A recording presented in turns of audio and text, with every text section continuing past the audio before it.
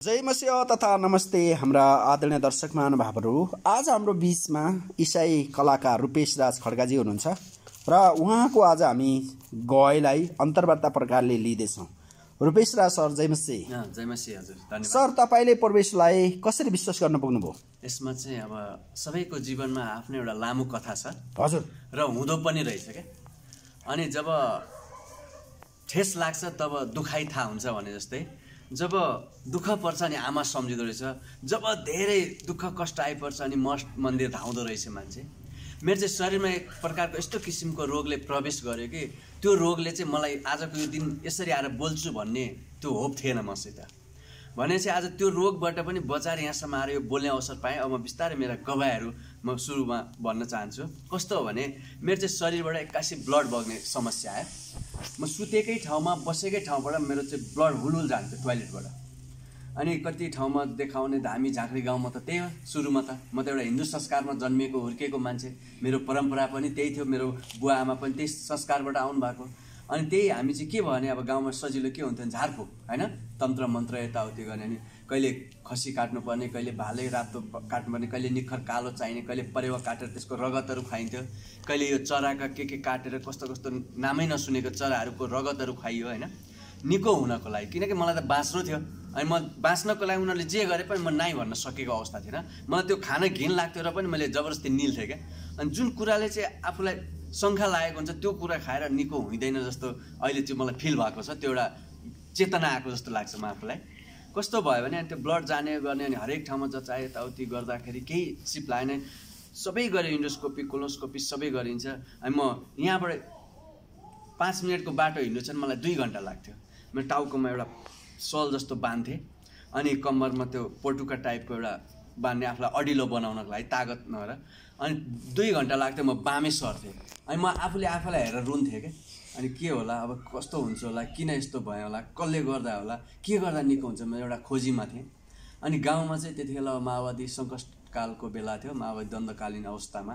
अनि यी कुराहरू भन्नलाई पनि त्यो विश्वासमा आएका केही अग्रज दाइहरू हुनुहुँदो रहेछ त्यो ठाउँमा। उहाँहरूले चाहिँ यसु ख्रिस्टको हामी चाहिँ प्रभु येशूको चेलाहरू, हामी चाहिँ उहाँबाट आशिष पाएको व्यक्तिहरू भन्ने यस्ता कुराहरू हुन्न थियो उहाँ त्यो बेला चाहिँ। उहाँहरू लुकेर प्रार्थना गर्नुहुन्थ्यो। उहाँहरू पनि दोधारमा हुनुहुन्थ्यो, मतलब कि अब कसरी देखाउने, कसरी प्रस्फुटन हुने त्यो ठाउँमा होइन, परमेश्वरको आशिष, परमेश्वरको कुराहरू चाहिँ कसरी निकाल्ने बाहिर भन्ने कुराहरू चाहिँ उहाँहरू डराइराख्नु भएको थियो।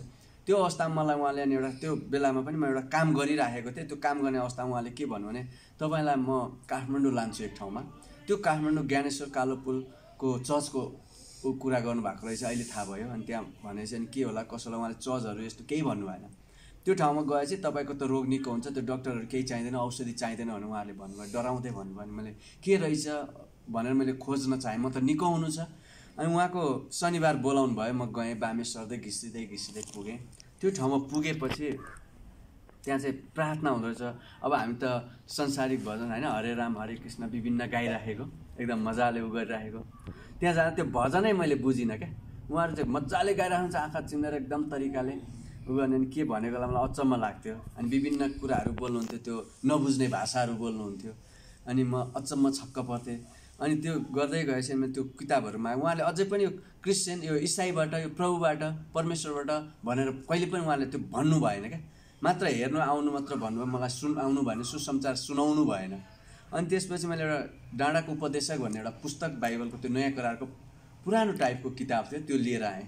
त्यसमा चाहिँ उपवास बस्ने कुराहरू के कुराहरू रहेछ। उपवास भने के हो त्यो मलाई थाहा थिएन। म जीवनमा धेरै भोकाइराख्ने मान्छे। त्यो जुन बिरामी हुनुभन्दा अगाडि चाहिँ मलाई अब भनौँ न विभिन्न आफूले देखाउनु पर्ने, कहिले जिम्नास्टिक सिक्नुपर्ने, कहिले बक्स त्योहरू गेमहरू सिक्नुपर्ने, त्यस्तो उताउलो टाइपको थिएँ क्या। मैले चाहिँ अलिकति चञ्चले टाइपको थिएँ। हजुर, त्यो बेलामा चाहिँ मैले के गरेँ भने अब त्यो अवस्था भयो, अब सबै कुरा चाहिँ क्षणिक रहेछ जस्तो लाग्यो क्या मलाई। अब यति रहेछ जिन्दगी, अब केही छैन भने चाहिँ त्यो पुस्तक पाएँ। पुस्तकमा हेर्दै गएपछि अनि तेल दल, प्रार्थना गर, नुहाऊ, अनि अभिषेक त्यो तेल लगाएर अनि बस भन्ने यस्तो कुराहरू म चाहिँ आफ्नै तरिकाले घोप्टो परेर म उपवास बस्न थालेँ। त्यो गर्दै गएपछि मलाई 1 हप्तापछि अलिकति मलाई शरीरमा शक्ति आयो। अनि त्यो शक्ति आएपछि मैले के गरेँ भने अब कहाँ कसरी उ गर्ने, अब एकचोटि चेक पनि गर्नु पऱ्यो मैले भनेर म काठमाडौँ आउनको लागि केही रुपियाँहरू मैले मागेँ कसैसँग। मेरो बुवासित पनि त्यतिखेर थिएन। सबैले माया मारेको मान्छे मलाई अनि म त्यहाँबाट निस्केर हिँड्दाखेरि माघको ठन्डीमा थियो, म एउटा ज्याकेट र एउटा झोला बोकेर सिम्पल जुत्ता लगाएर म घरबाट निस्केँ काठमाडौँ। अनि निस्किँदा गाडीमा विभिन्न कुराहरू भयो। अनि त्यति बेला चाहिँ म सुरुमा विश्वास गरेको, यस्तो विश्वास थियो कि मसँग यो पहाड त के हो र होइन, प्रार्थना गरेर त्यो पहाड लडेर फेरि सम्म भएर फेरि पहाड ठडिन्छ जस्तो विश्वास थियो क्या मसित। त्यो किसिमको आयो। अनि शरीर चाहिँ चलिरहेको छैन, आत्मामा त्यो किसिमको जोस भयो क्या। अनि त्यहाँबाट गाडी चढेँ, मसित 160 रुपियाँ पैसा थियो, भाडा 400 लाग्ने। अनि काठमाडौँ आउनुपर्ने, अनि पैसाहरू के कति थिएन। अनि खलासीले टाइममा मागिराख्ने, कन्डक्टरले मागिराख्ने। अनि म ढाँड्दै आएँ। मलाई मनमा चाहिँ यस्तो किसिमको अगुवाई भयो आधी बाटोमा चाहिँ, त जे हो त्यही बोल, झुट नबोल भने त्यो किसिमको बोलावट जस्तो अथवा अराएको जस्तो लाग्यो क्या मलाई। अनि मसित एउटा ट्र्यास थियो पेपरमा, त्यो एकजना फिलेमन छेत्री भन्ने हुनुहुन्थ्यो, उहाँले दिनुभएको थियो त्यो। अनि त्यसमा चाहिँ टिका थियो। त्यसमा हेरेर आँखा बन्द अथवा आकाशमा हेरेर चाहिँ यसो कृष्ण यस्तो गरेको तस्बिर देखिन्थ्यो त्यो कागजमा हेरेर माथि हेरेपछि। अनि म त्यो कुराहरू जे अगुवाई भयो, त पछाडिको झ्यालको सिटमा एउटा खाली छ त्यहाँ बस होइन, त्यसपछि ऊ पैसा माग्छ, त अहिले यहाँ यस्तो उगर झुट नबोल सबै भन्नु भने चाहिँ मलाई धेरै नाना थरीको गाली गरियो त्यहाँ उसमा। हुनु पनि अर्काको गाडी चढिसकेपछि मैले भाडा दिनुपर्छ, मेरो त त्यो उसले माग्ने दायित्व उसको कर्तव्य हो, मैले पनि तिर्नुपर्छ, मेरो कर्तव्य हो होइन भनेपछि त्यो अवस्था म नभएर म खुम्चेर अनि बानेश्वर आएर ओर्ले। बानेश्वरको पम्पमा त्यतिखेर पहिलोचोटि ग्यास अनि तेलहरूको यो पम्प के अरे पेट्रोलहरूको सर्टेज भएको दिन रहेछ। त्यो ठाउँमा आन्दोलन रहेछ, मलाई तिन ल्याएर राख्यो। अनि मलाई झाङ्गल झुङ्गुल गऱ्यो, म आफै बोल्न नसक्ने, अलिकति हल्ल्यो भने म सास फेर्न नसक्ने, रोक्केला जस्तो हुने मान्छेलाई। अनि म त्यहाँ यस्तो रुन आएछ, म आँखा खोलेर हेर्दाखेरि मेरो लागि केही रुपियाँहरू जुटेछ क्या त्यहाँ। अनि एकजना दाइ, त्यो पम्पको दाइ चाहिँ कलङ्की बस्नु हुँदो रहेछ, उहाँ चाहिँ त्यो विश्वासी नै हुनुहुँदो रहेछ। अनि उहाँले भन्नुभयो, भाइ तपाईँ के हो यस्तो? म क्रिस्चियन नि भने, म यसु धर्म मान्ने मान्छे, म भर्खर यसु मानेर आएको मान्छे, अनि यसरी उपचारको लागि हुन्छ, ल भोलिको लागि तिमीलाई वीर हस्पिटल लान्छु म, के कति लाग्छ हामी छौँ भन्नुभयो। अब म 160 रुपियाँ बोकेर आएको मान्छे, एकचोटि म कसरी रोएँ मलाई थाहा छैन, त्यो मैले जानेर रोएको थिइनँ। त्यो रोएर आँखा खोलेर हेर्दाखेरि मसित त्यहाँ हजारौँ पैसा जुटेको छ त्यो बेलाको। त्यहाँ माथि उहाँले फेरि सपोर्ट गर्छ भने चाहिँ मलाई एकदम उ भयो। भनेपछि यो कुरा चाहिँ के रहेछ भने परमेश्वरको आशिष रहेछ कि उहाँलाई नजानेर पनि हामी तोते बोलीमा तोते तरिकाले लाडे पल्टिँदै भए पनि बामे सर्दै भए पनि उहाँलाई अनुसरण, उहाँको कुराहरू अनुसरण गर्न खोज्यो भने उहाँले सबै कुरा दिनुहुँदो रहेछ भन्ने अनुभव भयो। अनि तपाईँ विश्वास गर्नुभन्दा पहिले के कस्तो धर्म गर्नुहुन्थ्यो त? म चाहिँ एकदम यो मन्दिरहरूमा जाने, म चाहिँ शिव भक्त। ए शिव भक्त? हजुर एकदम। अनि उहाँ अनि गाँजा पनि तान्नुहुन्थ्यो? कस्तो थियो त्यो चाहिँ? गाउँमा भन्नाले त्यो ठाउँमा त्यो किसिमको चाहिँ थिएन, कुटीमा बस्थ्यो। अनि मलाई चाहिँ डर लाग्थ्यो, त्यो धुवा सम्बन्धी यस्तो तान्ने सम्बन्धी चाहिँ त्यति थिएन। तर कस्तो चाहिँ के हुन्थ्यो भने शिव भए चाहिँ खतरा पार्वती पाइन्छ, राम्रो राम्रो लेडिज पाइन्छ अरे भनेर तपाईँ शिव भक्त हुनुभयो? किन उहाँको त्यो शरण भए चाहिँ आफूलाई मन परेको मान्छे माग्न पाइन्छ अरे भन्ने त्यो सोच, एउटा बच्चै पारा भनौँ अथवा बच्चा बुद्धि थियो त्यो। र तपाईँ शिव भक्त हुँदै हिन्दू धर्ममा एकदम अभ्यस्त हुनुहुन्थ्यो? एकदम। अनि त्यो के भन्छ व्रत बस्ने कुराहरू के कुराहरू त्यस्तोहरू हुन्थ्यो। त्यस्तोमा चाहिँ नुहाइधुवाइ गर्ने, बिहानै उठेर म 5 बजी डेली जस्तो जाडोमा पनि उठेर नुहाइधुवाइ गर्ने, अनि शिवको चाहिँ आराधना गर्ने काम, अनि चोखो पवित्र हुने गर्नुहुन्थ्यो। नुहाएर। अनि तपाईँ यस्तो मान्छेले विश्वास गर्नुभयो है? अनि विश्वास गरेपछि तपाईँको जीवनमा केही सतावट पनि आयो त? एकदम मजाले। त्यो बेला कस्तो भने मलाई चाहिँ 5-6 जना मिलेर एउटा घरमा खाना खान बोलाइएको थियो। अनि म गइराखेको थिएँ, उहाँहरू चाहिँ यस्तो बारी थियो, बारीमा चाहिँ यस्तो झोला, सानो एउटा झोलामा चाहिँ टन्ने ढुङ्गा राखेर चाहिँ परौडा हान्ने अनि मारेर फाल्ने यसलाई भनेर चाहिँ त्यो प्लान बनाउनु भएको रहेछ। विश्वास गरेपछि? विश्वास गरेपछि। अनि म हिँडिराखेको थिएँ। अनि त्यो बेला चाहिँ मेरो एकजना दाइ हुनुहुन्थ्यो, मेरो फुपूको छोरा। उहाँ भने चाहिँ सबै डराउने। उहाँ चाहिँ उता सिक्किम गान्तोकबाट फर्किनु भएको थियो यता। अनि त्यो बेला चाहिँ उहाँ पुग्नु भएछ। त्यहाँ पुगेपछि त्यो गाउँमा होइन, अनि त्यो केटाहरूले देखे यस्तो मान्छे आयो यस्तो खालको भनेर चाहिँ उहाँको कारणले परमेश्वर त्यो व्यक्ति त्यहाँ खडा गराइदिनु भयो। अहिले मलाई त्यो ऊ भयो, मलाई चाहिँ त्यो नलेज भयो।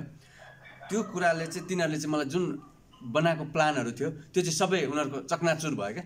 अनि त्यसरी चाहिँ म बाँचेको मान्छे। मलाई धेरै उहरू आएर माओवादीहरूले पनि ल यस्तो भने मलाई अपहरण पनि गरेको मान्छे हो। अनि तर यो सबै बाधाबाट परमेश्वरले जोगाउनु भयो? एकदम जोगाएर आजको दिनसम्म यो ठाउँमा आउँदाखेरि कहीँ उताप चढावहरू आएँ, म कतिपटक ब्याकस्लाइड भएँ। त्यो चाहिँ तपाईँ ब्याकस्लाइड पनि हुनुभयो? हजुर। कति वर्ष?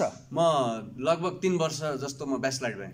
ओहो, के थियो त ब्याकस्लाइड हुनुको कारण? चाहिँ अब म एउटा अघि पनि भने मैले कलाकारिताको एउटा भोक त्यसमा लाग्दाखेरिको अब आर्थिकै कमजोर अनि एक शरीरको अवस्था त्यो किसिमको थियो, कमजोरी अवस्था। अनि मलाई बेला बेलामा अब औषधिहरू लिइराख्नु पर्ने अवस्था थियो। त्यो औषधिले कतिपटक छुन्थेन मलाई, अनि प्रार्थनाहरू गरिन्थ्यो, अनि त्यो आफै आफ रोकिन्थ्यो, औषधिले काम गर्थेन, औषधि नि खाइन्थ्यो विभिन्न अरू प्रब्लम पनि भएको कारणले। अनि त्यो बेला चाहिँ मलाई चाहिँ जुन सपोर्ट पाउनुपर्ने म यस्तो मान्छे भन्दा पनि मलाई चाहिँ खुट्टा तानिन लाग्यो क्या उनीहरूले चाहिँ। खुट्टा भनेपछि इसाई कलाकारलाई विश्वासी नै हो भन्ने व्यवहार गर्न थाले।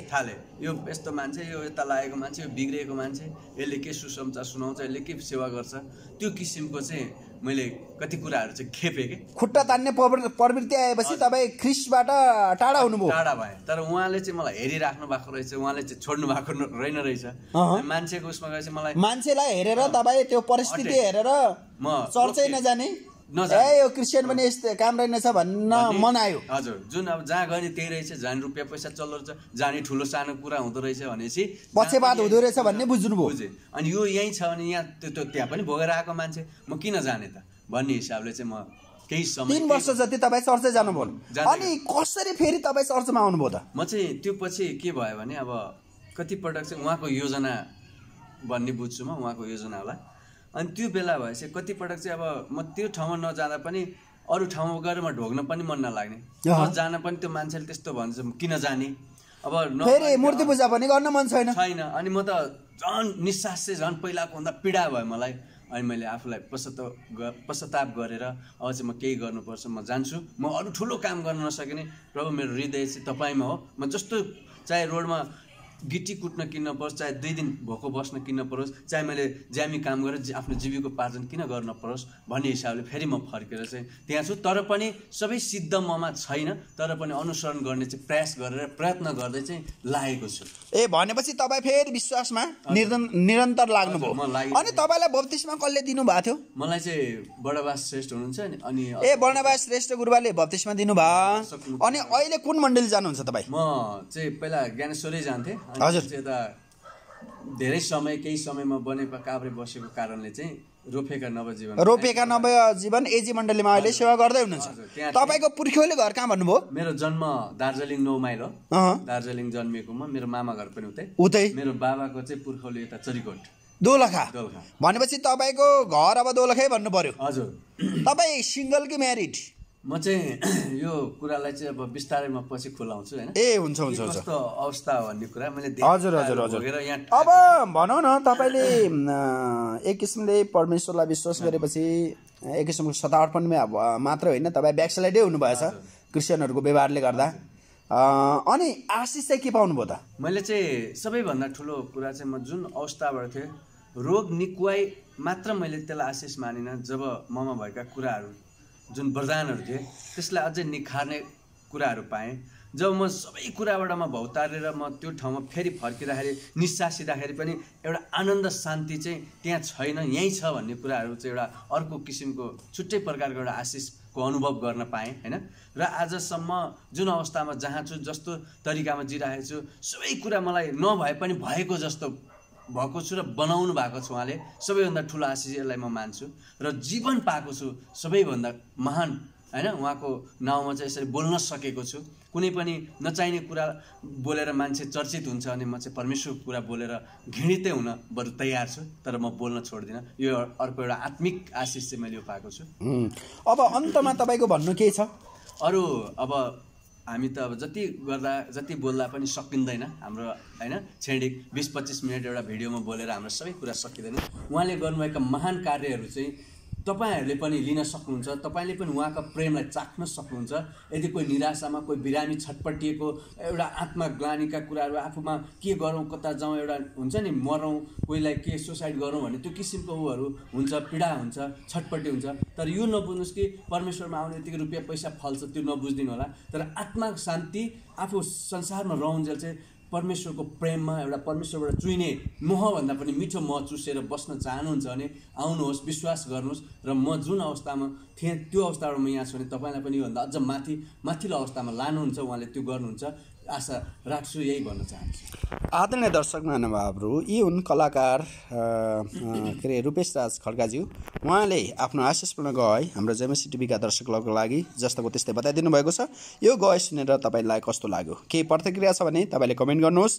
प्रभुले आशिष दिउन्। रुपेश सर, तपाईँको बहुमूल्य समयको लागि तपाईँलाई धेरै धन्यवाद। जयमसी। हजुर, जयमसी, तपाईँलाई पनि धन्यवाद।